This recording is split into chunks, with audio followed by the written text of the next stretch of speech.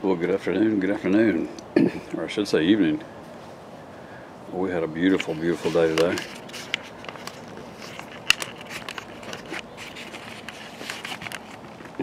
Sorry for all that. Nice and warm. We hit 91 degrees, and our humidity dropped down to 31. We're at 33% and 84 now. Everybody thinks we are warm and tropical. Warm, yes. Tropical, no. We are warm and dry. We're very dry in Alabama, at least where I am. More like Texas, Arizona kind of thing. Warmth, not a problem, but humidity, yeah. We'll have some rain coming, it'll be better. But right now we're a little on the dry side. I've been coming out in the morning and spraying them. They seem to love it. Tonight they're going to get a foiler feed. Most of my plants are thick leaf varieties. I don't have that many. I have a few oncidiums. They're going to get sprayed regardless, but the thin leaf varieties, their stomata's open more during the daytime versus the thick leaf like a Cattleya or a Vanda, Dendrobium. Most of mine are thick leaf varieties. It's kind of a self-preservation method the plants use to keep from losing moisture through their leaves. So they open their stomata more at night. So they do better being fed at nighttime or in the evening, cooler temperatures.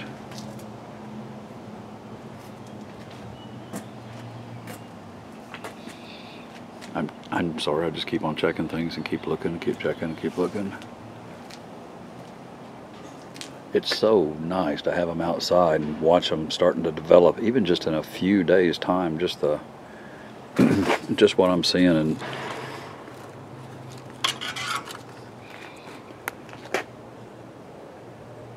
new shoots coming out, new roots starting to lay down, and more new roots coming down from deep inside. Just growth, growth, growth.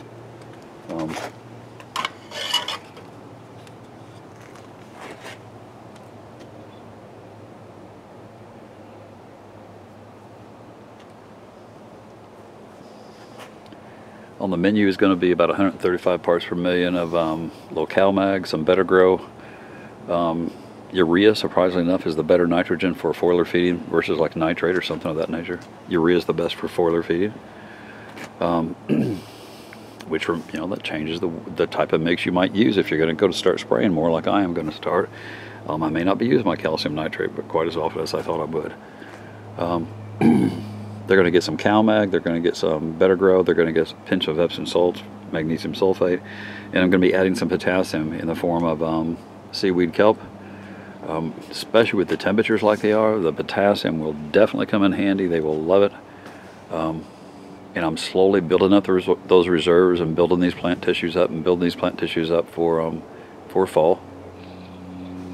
And other plants that are going to bloom even during the summertime. So I'm just kind of moving everybody around. They're still kind of finding their own position, and I'm trying to get used to the change of temperatures. This is just going crazy with the root growth deep down underneath and everything. It's just lots and lots of roots. That's great. That is so great to see. I'm gonna just let it keep going. I'm not gonna take the straps off for a while. Those aren't gonna be that hard to pull out. I want to make sure it's anchored really, really well. That plant did real well. I was concerned that out of those 3 pieces, how much of it would make it and how much of it wouldn't. But other than just losing a tiny leaf or two, a majority of it held on just fine. Oh, excuse me. Sorry. I should have known better.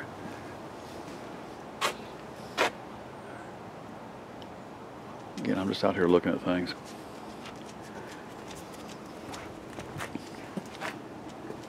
That additional potassium, knowing what the minerals do, knowing what different nutrients do, how the plant utilizes them, how they interact, all that good stuff, how the mechanical part of it, the mechanical process of it. for somebody to just say, oh, potassium and phosphorus, those are for blooming, that doesn't really help you at all, does it? Not really. And that's actually not the truth. Potassium really isn't used for blooming. Is it important during blooming? It's important during blooming. It's utilized more during blooming, but it doesn't actually have anything to do with the blooming part. I know that really explains things, clear things up, doesn't it? You know, it's how to take what you picture in your head and what you think and what you're thinking. How do you put that into words? Especially for me, it's tough to get that visual across. Every single cell, well, back up a little bit. Potassium, you know, the main thing that potassium is used for by plants, potassium is used, its main purpose is plants use it to transport nutrients and liquids, water, etc. through the plant. That's what it's used for. Basically, they take potassium ions, and the plant will pump it from one cell to another cell, to a next cell, to the next cell, to the next cell, to the next cell. And what that does is, the cells like to, in essence, without getting all the technical terms and everything, in essence, the cells like to be balanced. If they have nutrients, they like to pull in the water to balance things out. If they have too much water, they pull in nutrients to balance things out. The plant uses that to move nutrients, that process to move nutrients around the plant, from roots, stems, all the way up that stalk, and when they get that big long spike out, all the way up that to the very last flower on it, has to have potassium. Every one of those cells, all those cells, got a whole bunch of them soaking in the pool here. There's that pepper plant. Look at the size of it now. Look at the size of it. Actually, you don't know anything about that, do you? Never mind, forget I showed that to you. Anyway, all that potassium from cell to cell to cell, they have to pump potassium ions for each cell, all the way up that plant. Not just once, but continually, all the way to that last bloom. So with all those, how many millions of cells do you think there might be in a small plant like that right there? Quite a few, right? Quite a few. And all that potassium has to be pumped back and forth, and back and forth, and back and forth, and back and forth. So they use a lot of it. They utilize a lot of it. Now it's a mobile nutrient. They can move it around, but once they get balanced, anything that disturbs that, they're going to senesce a leaf. They're going to drop a leaf, or they're going to eat a spike to get that extra potassium to continue going on. They have to use potassium to move liquid and fluid around there. That's why this time of year when it's so hot, that's why it's so important this time of year to make sure I keep their potassium levels up. Just a little bit of extra, make sure my mix has a good potassium level in it. You know, that's another thing. If you look at the NPK numbers, typically that K number, that last one, which is potassium, a lot of times that's really, really high number if you look at on most good mixes. Why? Because they utilize so much of that. It's knowing how the plant utilizes, then you make your own decisions. But if you have a bunch of cells and they're just in a big row here, big circles in a row, the plant's going to take potassium, pump it to the next cell, and that in turn that's going to make it absorb water. It's going to pump potassium to the next cell, and that in turn is going to make it absorb water.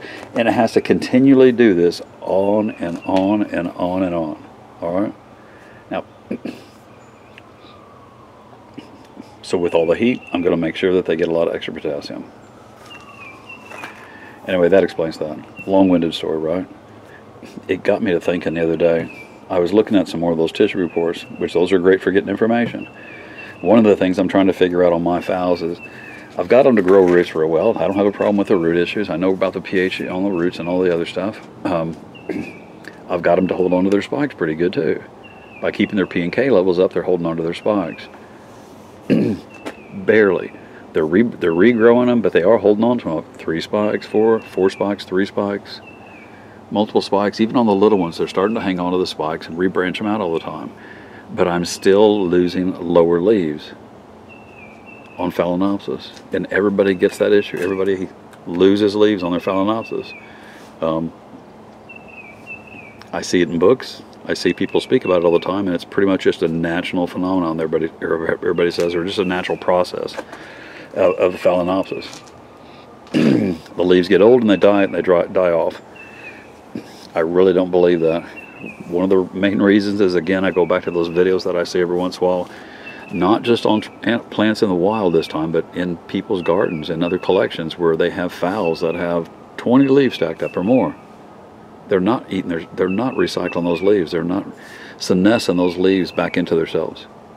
Why are they doing that? I got to keep asking that why question. I'm having the issue. I think I've got it. I think I've got them where they're not doing that. It seems to have stabilized. Now I need to get them to go in the opposite direction and start producing more leaves without having any issues. This is one of the last ones I've got that's still having an issue with it, but I think, and that one just finished blooming too, and I think that's why. If you think about it, potassium is key to this. Why? Think about if you have that great big spike, and phals are known for big long spikes, multiple branching sometime. Even without, they have such huge blooms, big blooms, big spikes, big blooms, and a lot of them sometimes, right? Now, a lot of plants have big spikes and big blooms. Why would a phal be any different? If you look at the reserve system that a dendrobium has, it has those big canes that contains a lot of nutrients and a lot of stuff, right? A cattleya has those big, fat, thick bulbs that contains a lot of nutrients, and that's a lot of reserve material, a lot of reserve area, all right? Phalaenopsis have what? Just leaves. That's it.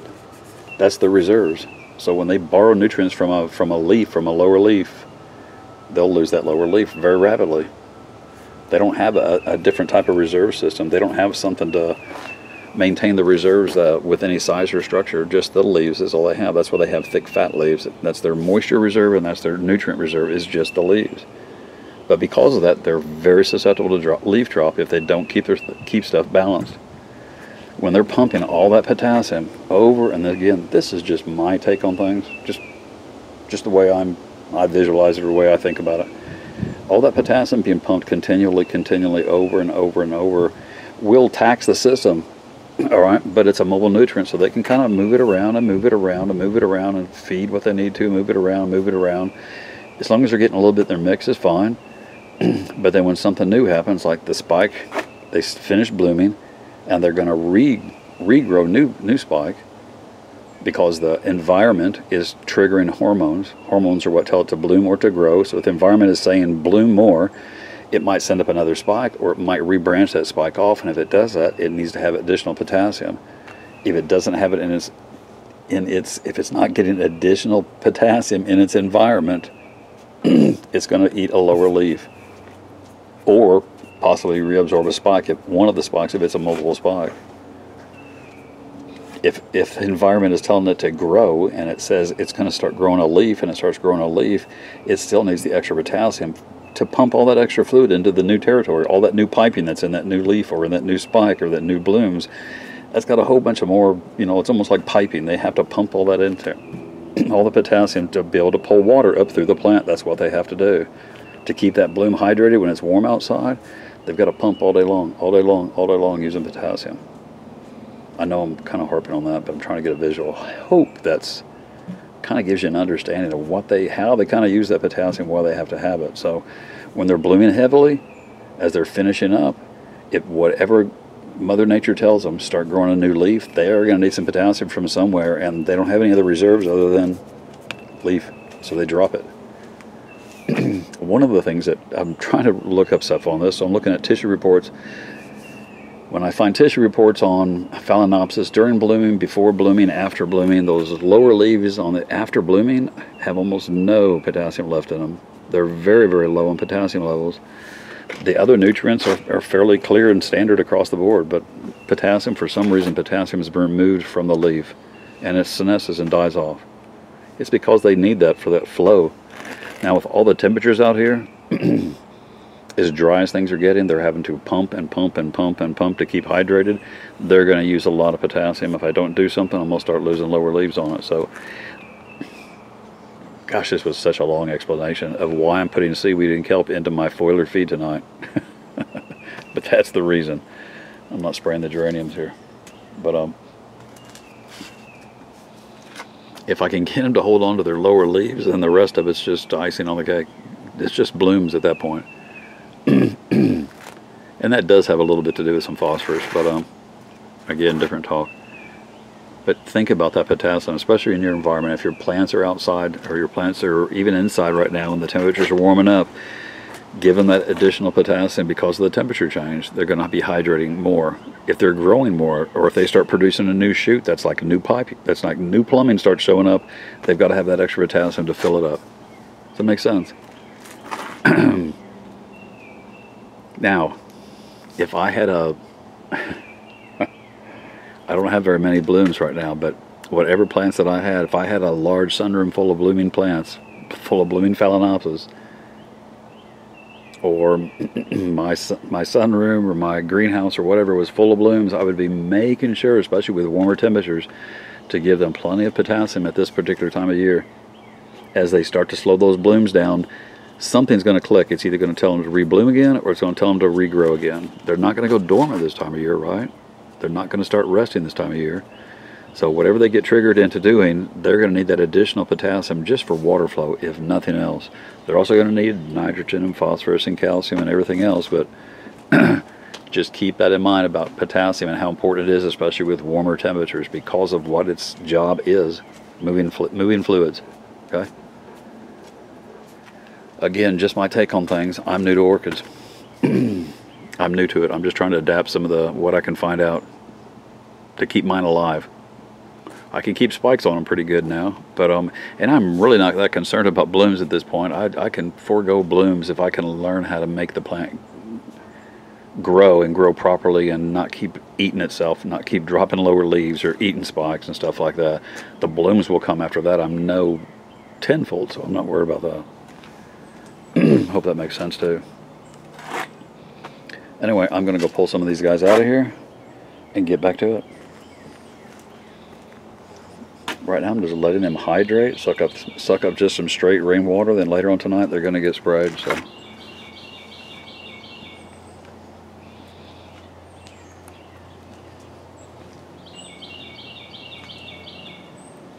but I'm so happy with all the growth. I noticed that little star has one new growth there, there's another new growth there, there's another growth coming up back there, and another one back there. So it's got 4 nice big fat purple growths coming out. I'm sure the roots will come after that, but that's a really good sign. Since I've had it, I haven't had that kind of growth production on it. So I'm hoping that with something on that wood again was keeping that plant just sitting there stalled like that, and I'll see a difference in it.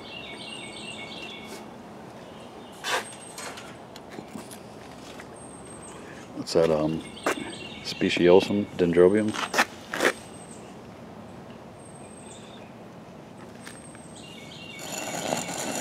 It's loving this heat. It's probably loving the warmth out here. Nice and crisp and hydrated. Looks really, really nice. Beautiful new roots.